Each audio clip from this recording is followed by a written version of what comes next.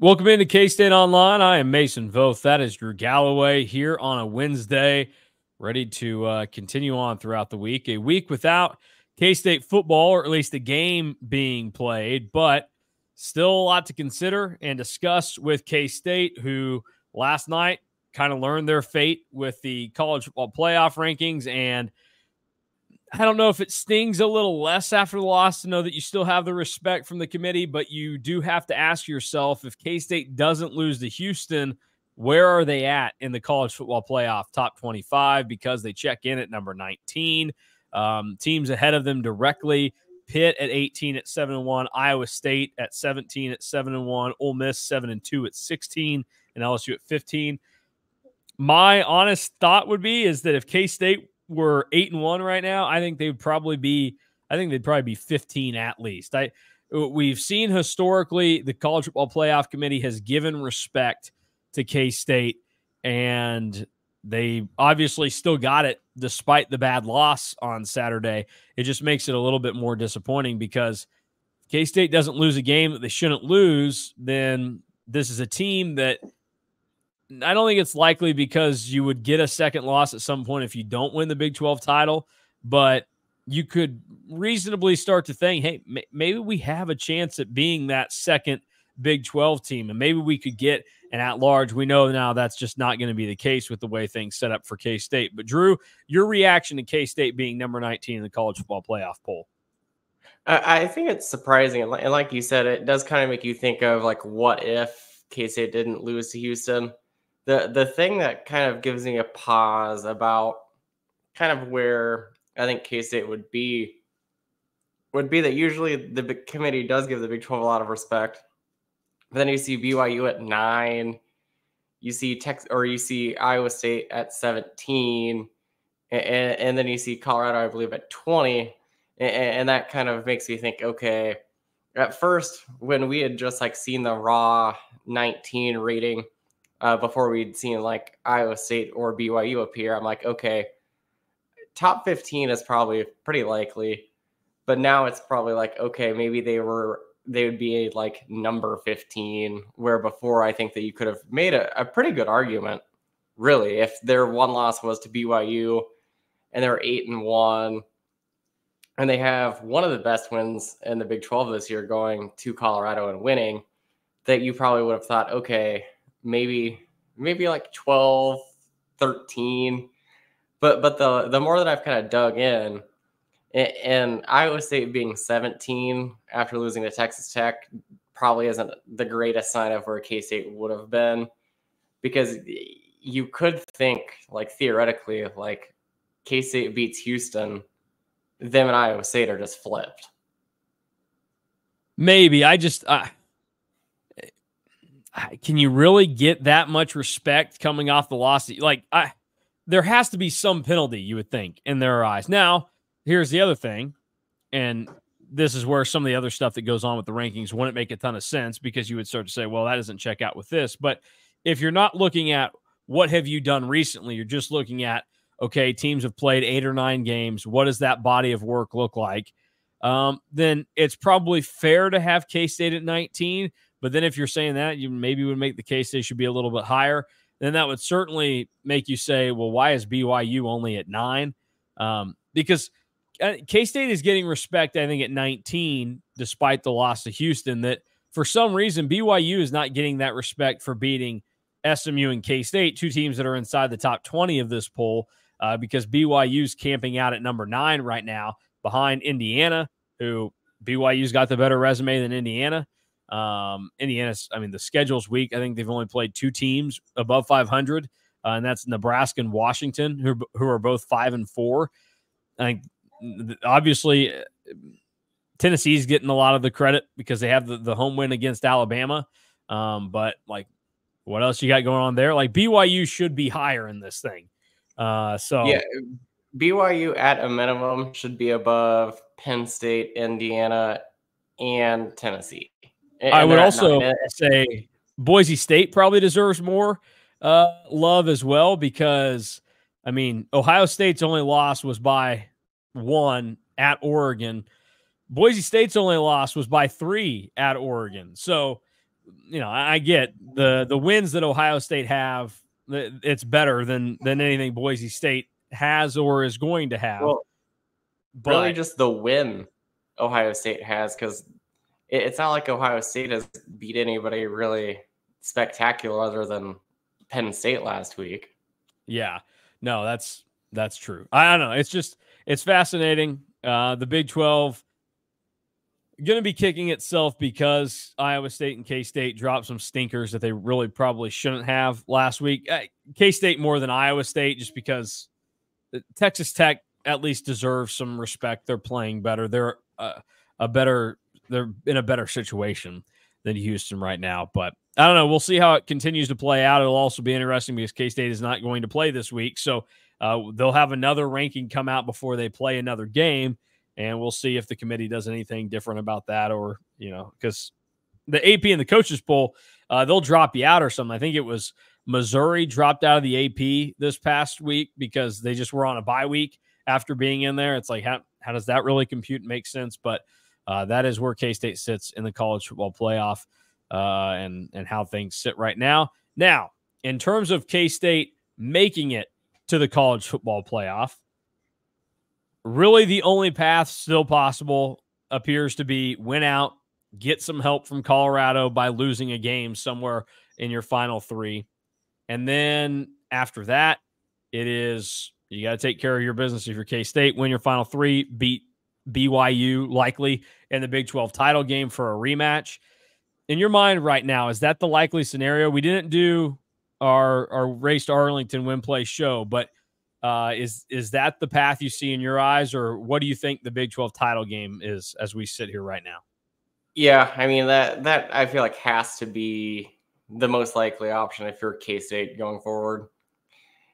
And I still think that might be where we're heading towards, because there is still a part of me that thinks that Colorado's probably not good enough to run the table the rest of the way, and that they'll trip up at some point. I've been kind of crapping on them all year, but that Utah seems like a team that is kind of built to beat Colorado. So I could see that, and then all that does is just set up your winner goes to Arlington game for Farmageddon, essentially, because I believe Iowa State also would have the tiebreaker for Colorado. So Colorado, I think, has to just win out, and that's like their only path in. But you kind of look at it from that perspective, and yeah, I think that's probably the most likely scenario, which is still why I've kind of gone back and said this a few times now. The loss to Houston really sucked. Like, we were there. We know better than anybody that it sucked. But with Iowa State losing, the only thing that really changes is now you need Colorado to lose a game. Everything is still kind of right there for K-State to take. And if they win these last 3 games and don't make it to Arlington, you will really kick yourself for losing to Houston. But again, a 10-2 regular season, you're never going to hear me complain about. Yeah, Colorado, if you look at them, they have really their next 3 are probably the ones where you think they could take a loss. At Texas Tech, home against Utah, at KU. I just don't think that they'll lose that last home game on Black Friday against Oklahoma State. I think Oklahoma State is kind of proven to be really, really bad. Disaster. Yeah, so I just, unless they have a let's get one last one in here for Coach Gundy, give him a win, and who knows what is playing out there, but I don't see it. So you're hoping it comes. Obviously, it would be the earlier the better if you're on the K-State side of things, and then you have to take care of your business if you're K-State. But what I wanted to bring up today is, look, like you said, we were there. We know how much that game against Houston sucked for K-State, how bad they were, how they needed to be better, all of these different things. There's no doubt about that. But I got to thinking about this because you go, man, the weather was bad. Look, if the rain doesn't play out the way that it does, K-State is throwing the ball well enough in that game before, you start not being able to hold on to a ball. They probably win that game by 7 to 10 points. Do you walk out of there still feeling good about how it played out? Probably not. You're probably thinking there are some issues here, but a win's a win. You kind of keep on that path, whatever. Think back to last year, though, as the season wears on, and similar to K-State, Oklahoma State took an early loss in Big 12 play, and then they started kind of getting into a rhythm, strolling along, making things happen, won a couple close games, won in some blowouts, and then they went on the road and had a pretty inexplicable loss with 2 games left to play in the season. They went on the road to UCF, and in a rainstorm, they get beat 45-3. So K-State's margin was not as bad as what Oklahoma State's was when they went to UCF. But that UCF team last season ended up finishing things out. That was the last win of the season, or the next last win of the season for Houston or UCF. They did beat Houston in the finale. Dana Holgerson's parting gift was his team losing their last game. So it was not a great UCF team that they lost to. And look, there's a scenario now where if you're looking at Houston, they very well could squeak their way into a bowl game. They have to win 2 of their final 3, but they play Arizona next weekend, and then they play Baylor at home, and they finish at BYU. They probably won't win at BYU to close things out, but they could win their next 2. It very easily could happen. But they for sure will play harder than Arizona will. Yes, there's no doubt about that. Arizona, boy, that's they do not give a crap at all. I had them last in my power rankings this week because of that. Oklahoma State is bad, and there are some questions there. Oklahoma State is still at least doing some things during games, and I'm like, they haven't fully quit. Alan Bowman just might be their quarterback. Arizona, it's like, what's the deal here? But the comparison that I want to make goes even deeper than just, team in the Big 12 race, goes on the road, loses a game to a team that they probably shouldn't have in just, inexplicable fashion, the rainstorm. Break this down even more. Oklahoma State last year, most people would think, they were known for their run and how everything played off of Ollie Gordon, which is very true. Ollie Gordon last season, 1,700 yards, over 6 yards a carry. He was great on the ground. But Oklahoma State was a team that had to throw the ball to be able to have success throughout the season. Alan Bowman last year attempted 500 passes, which we talked about was far more than anybody else in the Big 12 last season. In that game against UCF, they weren't able to run worth a crap, 25 carries for 52 yards, and they had to throw the ball 36 times in the rain. And it resulted in a big fat L against UCF. Meanwhile, UCF only had to throw the ball 19 times in the game, and they were efficient in doing it. They were 12 of 19 for 299 yards and 3 touchdowns. Now, it also helps that R.J. Harvey had 24 carries for 200 yards and 3 touchdowns in the game. But this is the thing where these teams can make it happen. Not every team that plays for a Big 12 title is going to be like 2022 K-State when they have a loss where the loss can be explained. It's like, okay, you lost at the team that went undefeated in the regular season, and then you lost by a possession to Texas, who was one of the 3 best teams in the Big 12. And we know that talent-wise was probably the best in the Big 12 that season. Sometimes you're going to have the really bad, really crappy ones in there, and you can still have everything in front of you, and you can fix your problems. And that's the thing to go and look at Oklahoma State and what they did. Now, it wasn't pretty moving forward. If you look, there are some similarities to how things have gone for K-State, because after that blowout against West Virginia, K-State now close win against KU, loss in a game that you shouldn't against Houston, and then O-State last year, they went on to beat Houston and BYU in close margins by 13 and then in double overtime after having a blowout win over Cincinnati, close win over Oklahoma, your rival, and then you go into everything else.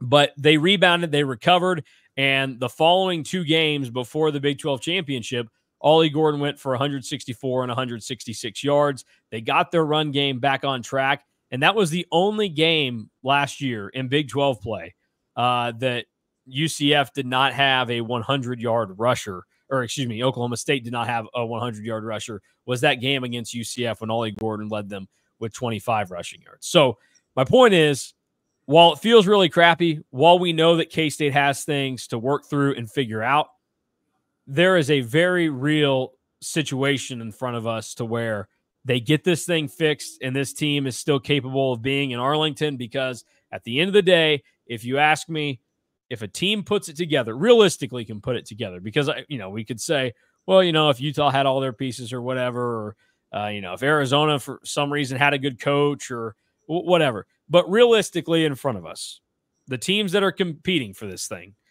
BYU, Iowa State, Texas Tech, K-State, Colorado, Arizona State, I'll throw them in there for this. If you get the best version of any of those 5 or 6 teams, I'm taking K-State still. And that doesn't mean that I'm exonerating K-State for the loss and how they played at Houston. I still think it was crap. It's still not fun to think about because, as I will always say, yes, there's the part of me that my parents went to K-State. I grew up a K-State fan. I went to K-State. I love seeing K-State do well.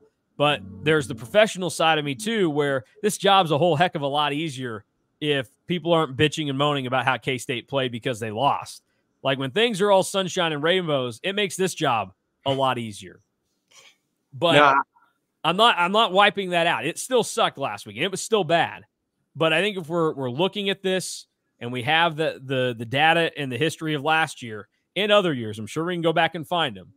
K-State is still very much in this thing, and Colorado is not good enough to get out of this thing without another loss. They're going to play some scary teams in Texas Tech and Kansas on the road that I think could get them. And obviously we know Colorado is going to get everybody's best shot because that's what everybody's looking forward to right now on their schedules. I think they lose another, and K-State, you have 2 of 3 at home. Then you go on the road. You're going to play a rival. You're going to be highly motivated in that game. As long as K-State doesn't have a game as bad as they did on the offensive line against Houston again, and you avoid another what the hell type of weather game that you've now gotten 2 in the last 2 years, I think K-State is going to go back to Arlington and have a chance to avenge that loss against BYU. Yeah, I'm right there with you. It's nice that you've joined the bandwagon, because this has kind of been how I felt really post-Sunday show. Because Saturday instant reaction, you could definitely see that I was wearing it. Sunday for the Sunday show, you could definitely see that I was wearing it.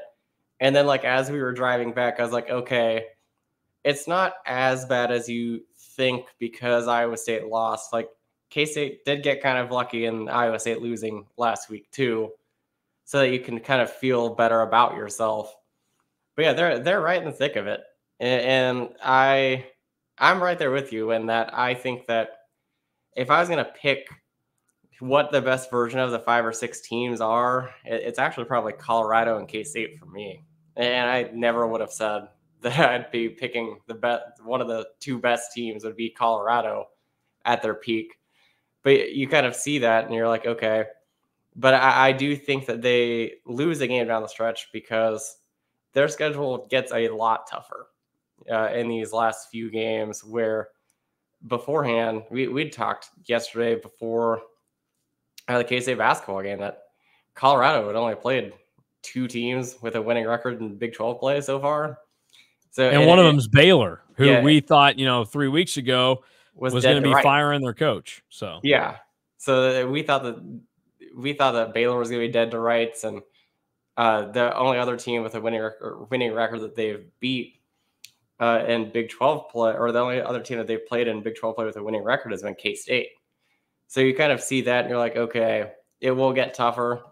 And I'm not going to predict it for this week, but there is a realistic scenario where K-State, Iowa State, and Colorado are all tied at the end of the week. It would be something. It would be quite the thing. Well, do you want to be bold? Do you want to say that Iowa State isn't in that tie because they're on the road at KU this weekend? Yeah. Is KU really going to keep losing all of these games? That line is very fishy for a team that's 2-6. That's all I'll say. Well, I don't know if Iowa State is going to lose this weekend in I was going to say Lawrence in Kansas City, They but wouldn't lose. I do know a place where Iowa State is going to lose in the next 365 days, less than that, way less than that now. That would be Ireland, Drew Galloway, because the Wildcats are headed to Dublin, Ireland next August for the Aer Lingus College Football Classic. You can join your Wildcats in Dublin by booking your getaway at cats2ireland.com. The best seats and hotels will go fast, so secure your package now. That's cats2ireland.com. Be there, enjoy it, but also make sure you book your Iowa passport to go watch Farmageddon in Ames this year, because it might mean something. Some good vibes going for that game next year too, because the Bosco Boys theme song is all that keeps being played. Yeah, it sounds very similar. I heard it the first time. I was like, man, that sounds really familiar. I was like, there's no way. And then I heard it again. I was like, it's too similar. So we might have to do some investigating on to, number one, where the tune for Scott's theme came from, and maybe the history of it all. Is Shazam still a thing? Can somebody Shazam the K-State to Ireland video?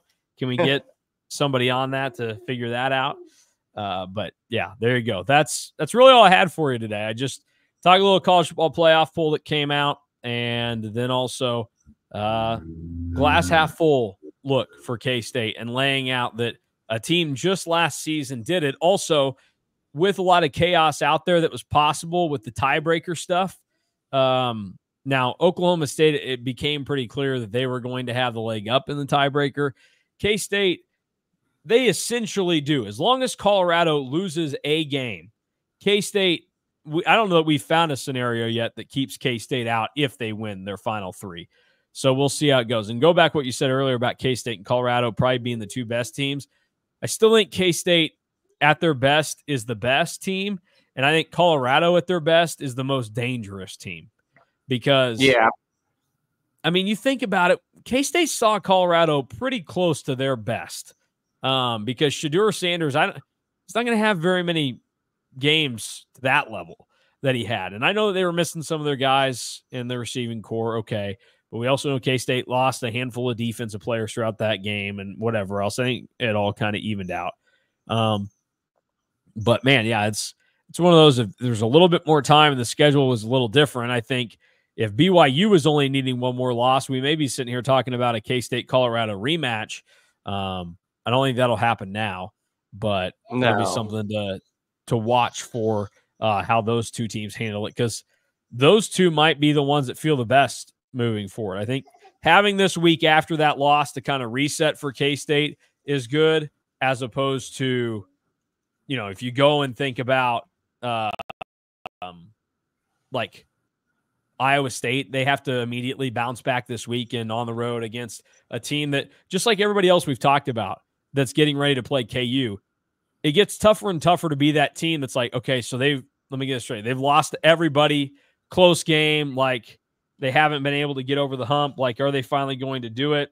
And it seems like the number might be up, and unfortunately it's us this week. But K-State doesn't have to worry about that. They already got past Kansas. Now they have to worry about Arizona State next week, Cincinnati the week after, and the road trip to Ames, which, by the way, seems like Cam Scatterboom may not play this week for Arizona State.